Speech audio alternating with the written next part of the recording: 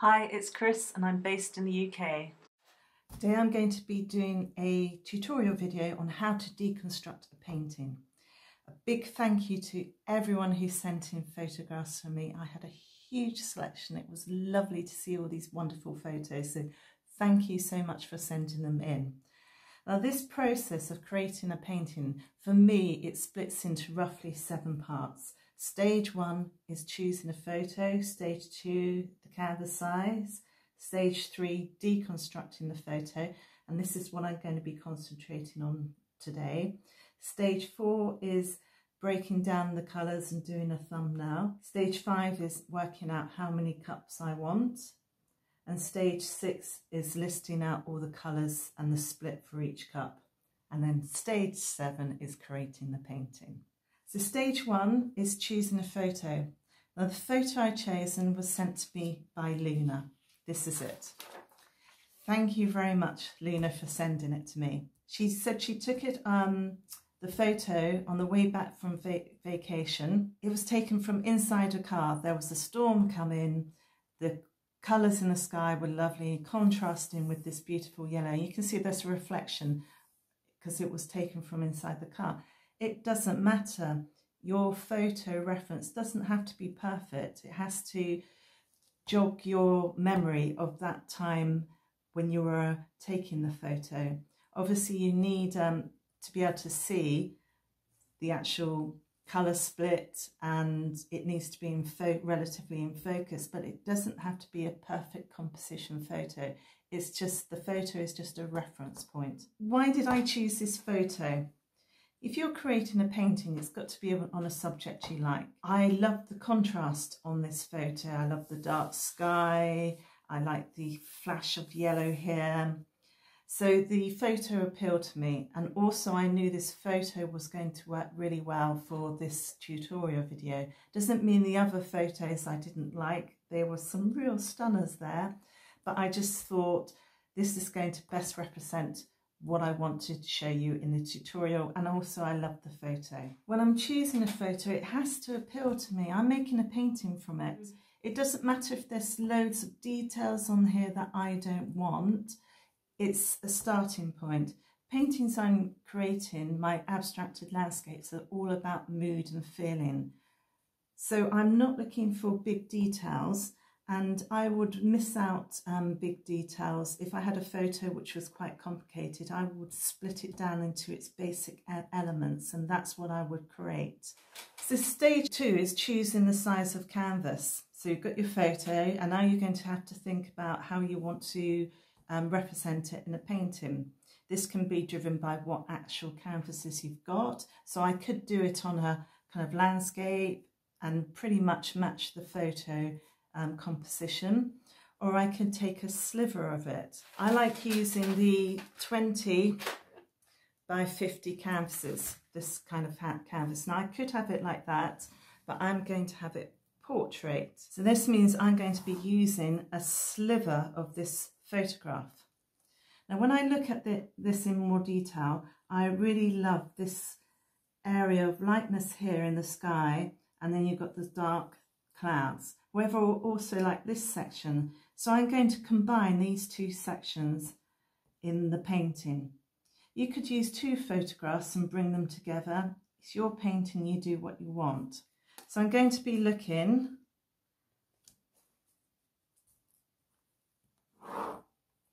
at this area. I've drawn this out long and thin because it kind of matches my canvas. But I'm also going to be looking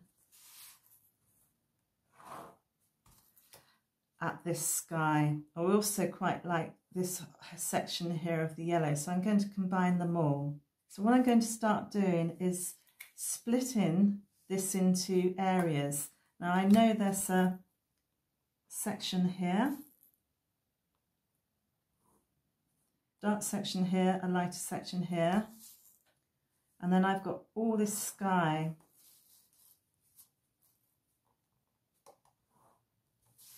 That's a darker section.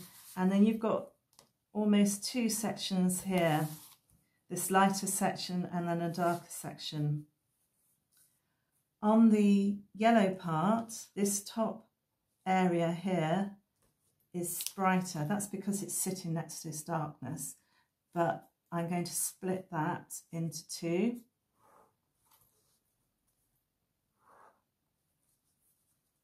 So you can see I'm starting to break down the actual photograph. I'm combining this section, going to put that in here,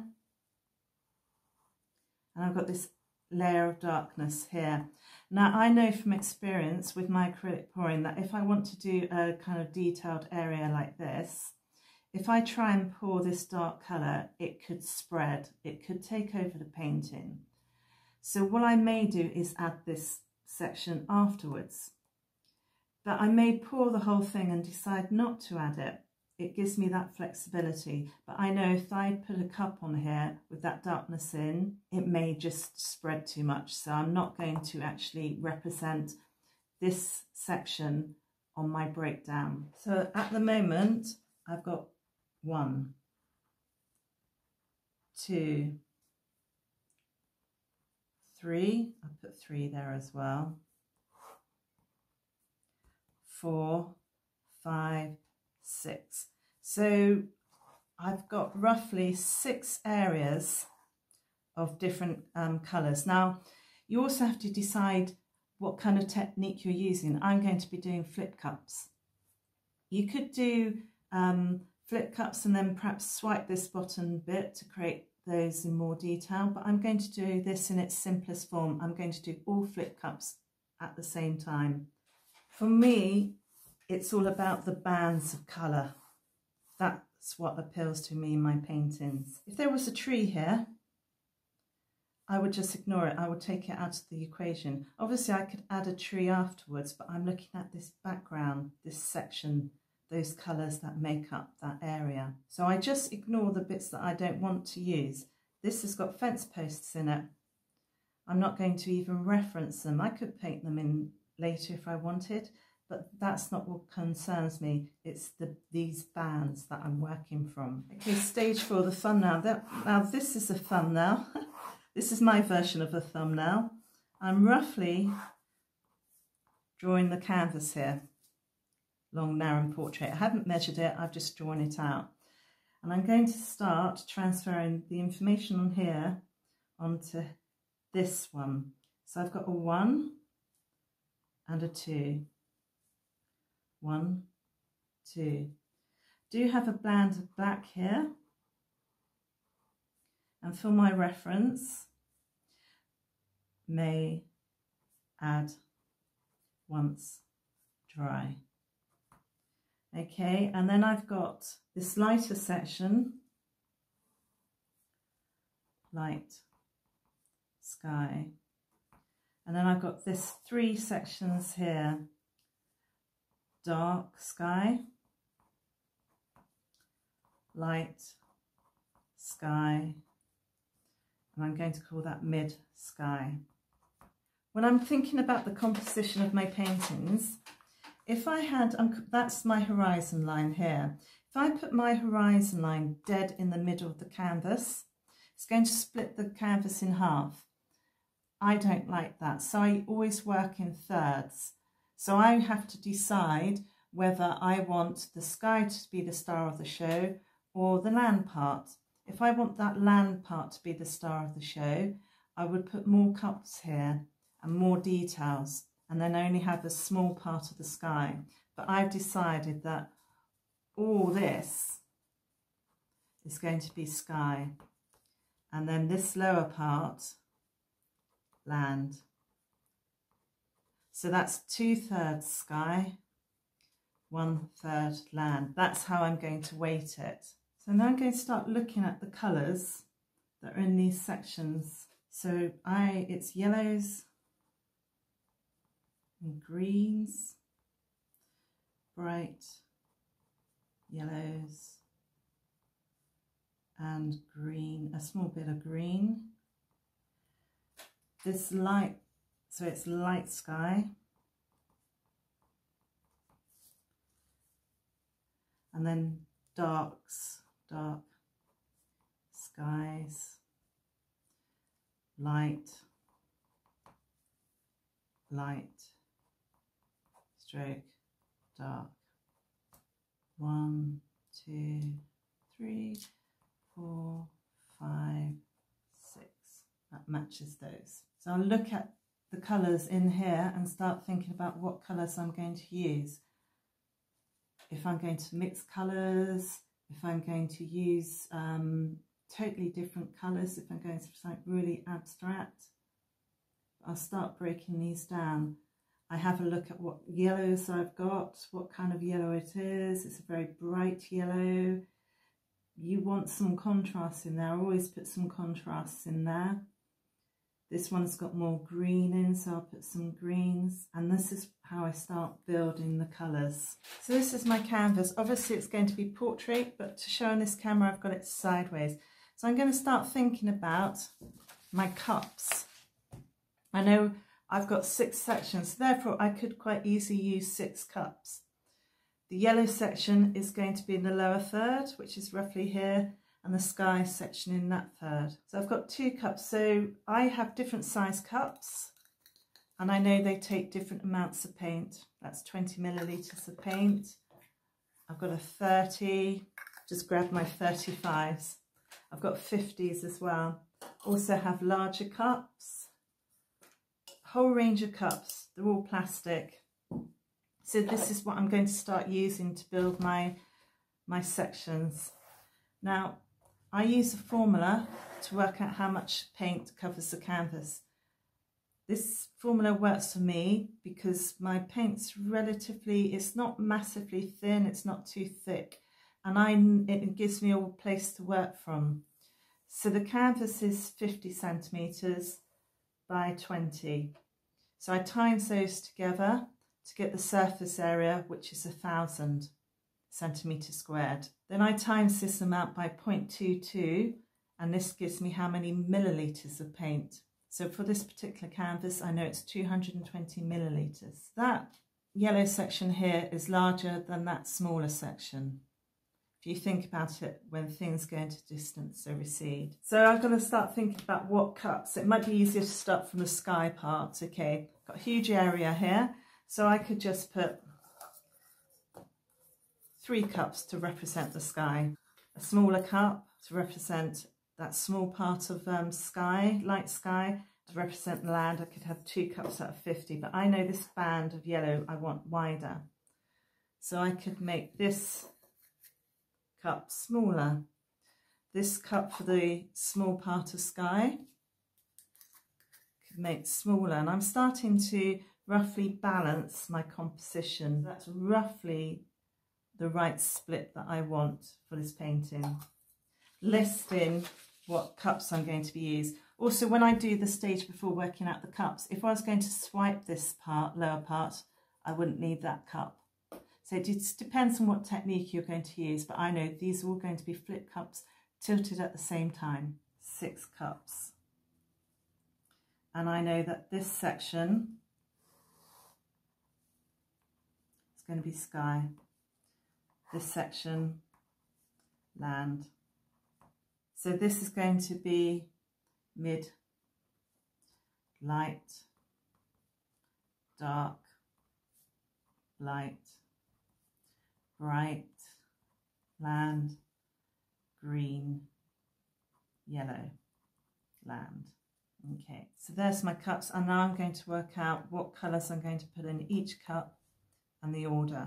So going back to my photo, I've got to start thinking about these colours. Now this sky has kind of got a greeny grey tone because it's a storm. So you could just do blues, you could use colours straight out of your tubes, but I'm going to mix these colours for the sky. This is going to be a range of yellow, so I can start thinking about what colours I'm going to be using. And I know I'm going to custom mix the sky. Now I've already done that. So I've based my colours around the sky blue light. I've desaturated it with some orange to get a kind of greeny grey colour.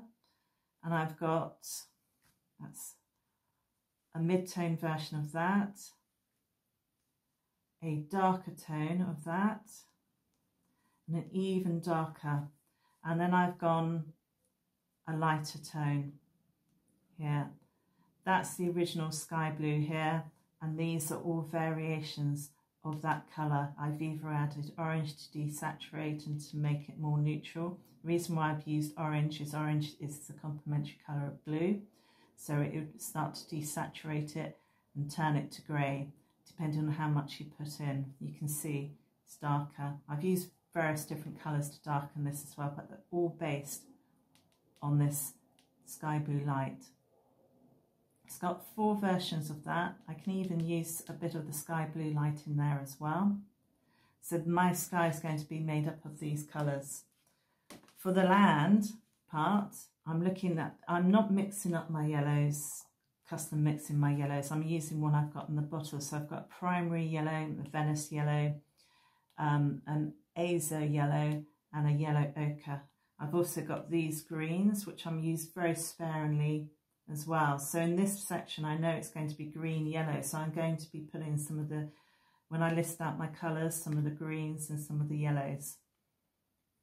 And I'll work all the way through the different sections with the colours that I've got. I've done a video on this, on how I layer my cups.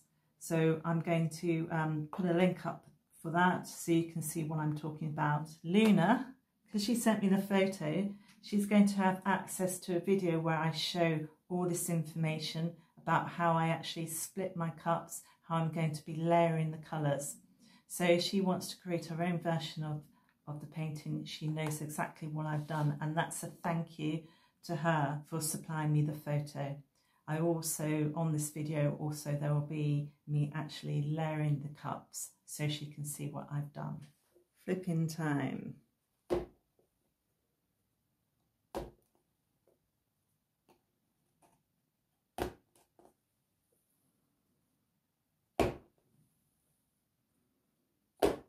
Ooh, splurger.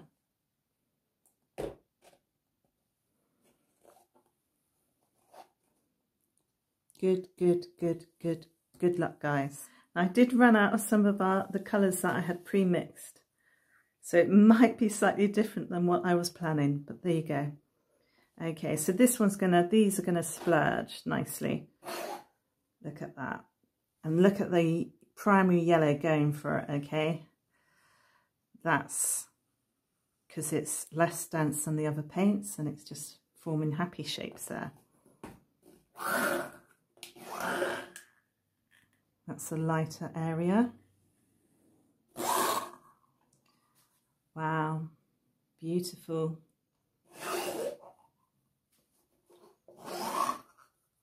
Okay, I'm going to use these cups to do the sides. I'm going to tilt that way first and then back this way.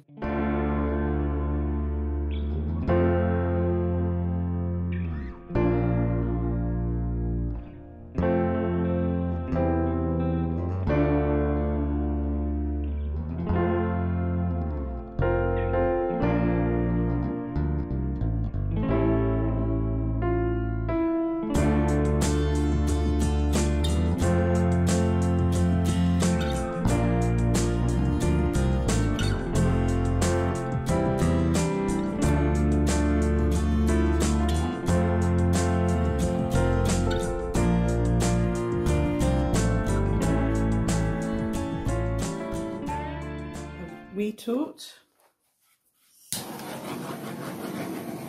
Finished.